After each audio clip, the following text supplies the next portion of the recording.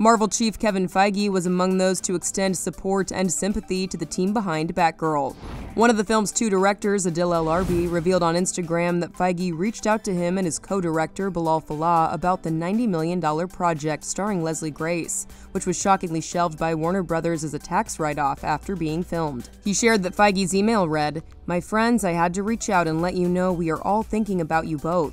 Because of the wonderful news about the wedding, congrats, and the disappointing news about Batgirl." The message continued, "Very proud of you guys and all the amazing work you do, and particularly Ms. Marvel, of course. Can't wait to see what is next for you. Hope to see you soon." The directors helmed 2 episodes of Ms. Marvel for Feige. The co-director revealed Guardians of the Galaxy director James Gunn and Baby Driver director Edgar Wright were also among those to reach out. He wrote on Instagram, "Thanks for all the messages of support all over the world. Shout out directors Edgar Wright and James Gunn. Your kind words and experience mean a lot and help us through this difficult period. Hashtag Batgirl for life." For more on this story and the latest news, go to THR.com. This is the Hollywood Reporter News.